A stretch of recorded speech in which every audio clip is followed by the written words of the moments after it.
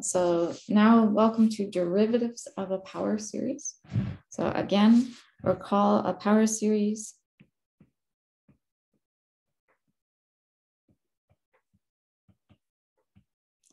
in x minus x naught takes the form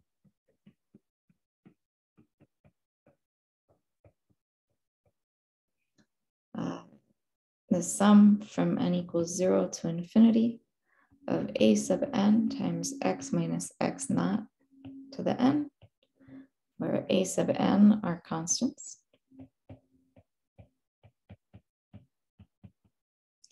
So we get a little theorem for how we can go about taking the derivatives. Suppose that f of x is defined by the power series from n equals 0 to infinity of a sub n times x minus x naught to the n, with radius of convergence r.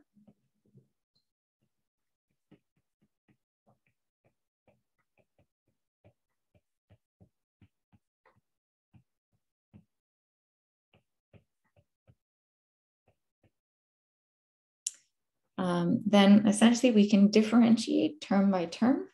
Notice the very first term will just go to 0, and so we can eliminate that term in our derivative. And the very first term is just our constant term. So with radius of convergence r, then we can differentiate term by term.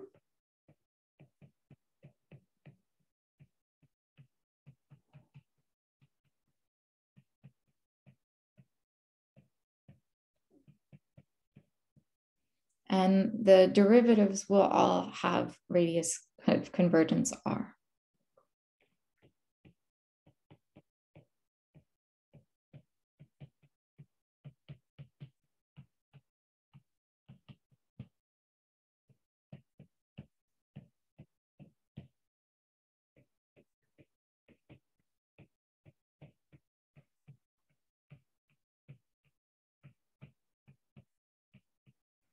So again, if we're differentiating term by term, we get f prime of x would be the sum from n equals 1 to infinity, because the a sub 0 term, or the 0 term, will just go to derivative 0. We can ignore it.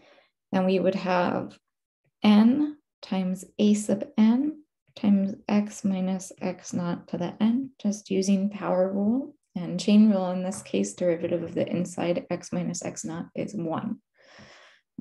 Similarly, the second derivative, we would be looking at the sum from n equals 2 to infinity. Oh, sorry, this should be to the n minus 1. Power rule, power drops. So for the first derivative, we should have the sum from n equals 1 to infinity of n times a sub n times x minus x naught to the n minus 1. Power rule should drop that power, and we multiply by n out front.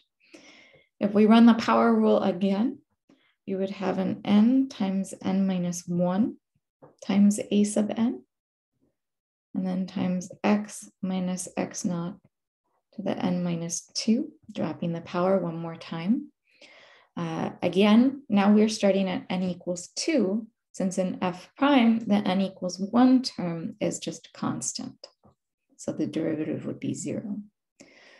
So let's go ahead and consider the function f of x equals the sum from n equals 0 to infinity of negative 1 to the n times 1 over 3 to the n times x to the n.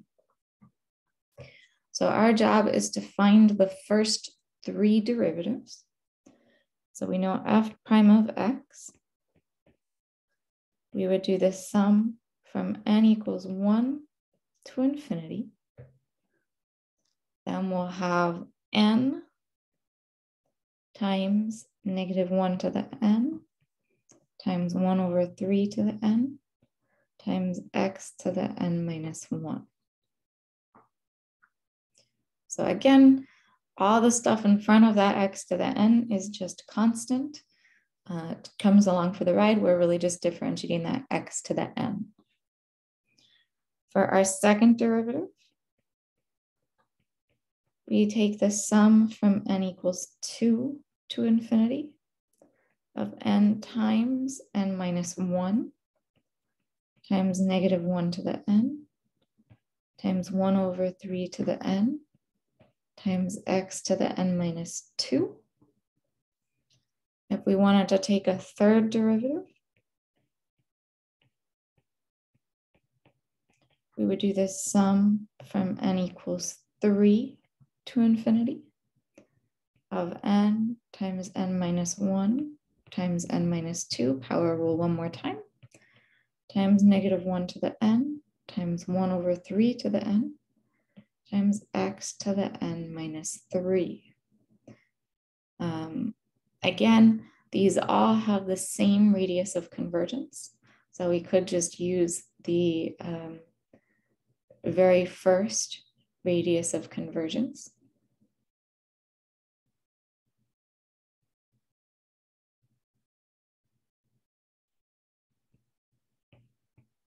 So these all have the same radius of convergence.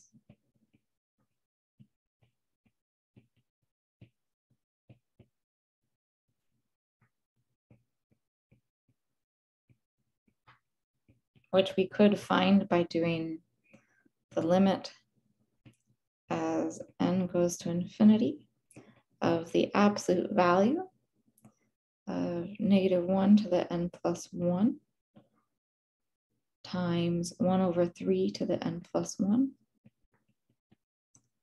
divided by negative 1 to the n times 1 over 3 to the n. This winds up just being the limit as n goes to infinity of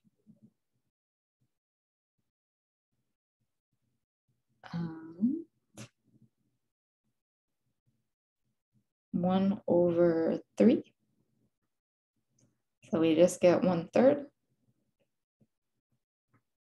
So we would have radius of convergence equal to 3.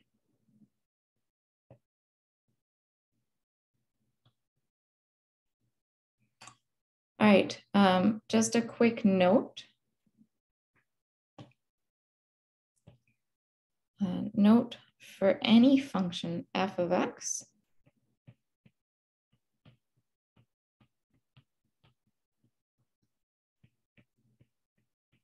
equal to the sum from n equals 0 to infinity of a sub n times x minus x naught to the n.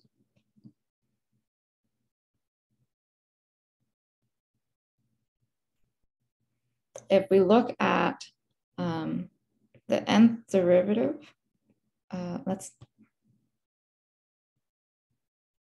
instead of nth derivative, let's look at the kth derivative.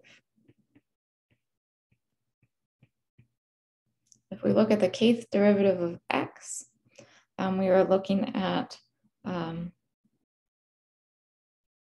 sum from n equals k to infinity of, we'd have n times n minus 1 all the way down to n minus k.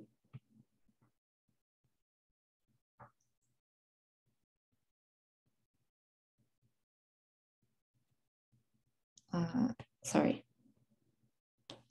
the way down to n minus k minus 1 times a sub n times x minus x naught raised to the n minus k. Let me update my screen. Again, so we're looking at n times n minus 1 all the way down to n minus, in parentheses, k minus 1. All of that times a sub n times x minus x naught to the n minus k. And note that if we plug in x naught,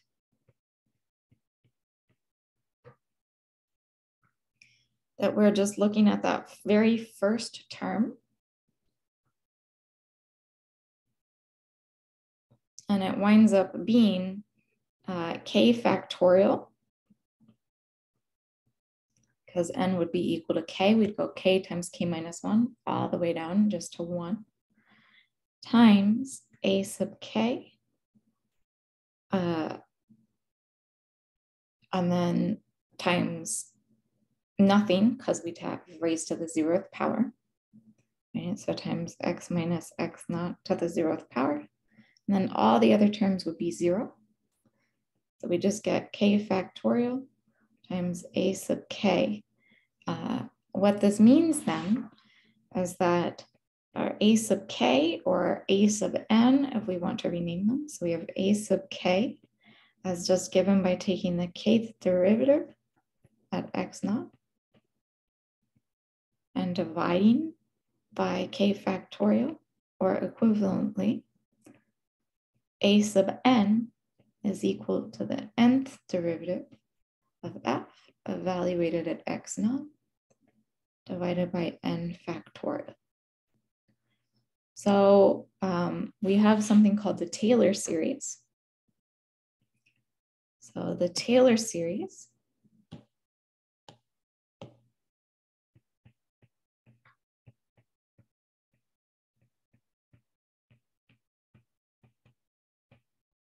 of f about x naught or at x naught is given by f of x is equal to the sum from n equals 0 to infinity of a sub n times x minus x naught raised to the n, where a sub n is defined in the exact manner we found it should be defined previously. A sub n is just the nth derivative of f evaluated at x naught divided by n factorial. So this is the Taylor series. Note if x naught is equal to 0, we call this the Maclaurin series. So we have a special case, which is if x naught is equal to 0, then the Taylor series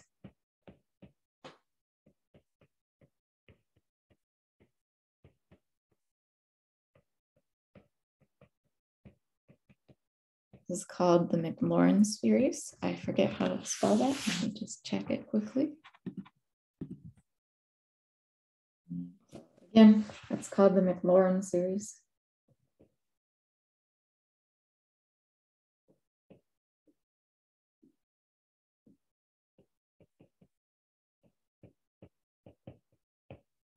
I should also say the correct language is to say the series about x naught instead of at x naught. So we'll be working a little with Taylor series, common functions, e to the x, cosine x, sine x. You can fairly easily find the Taylor series using this rule.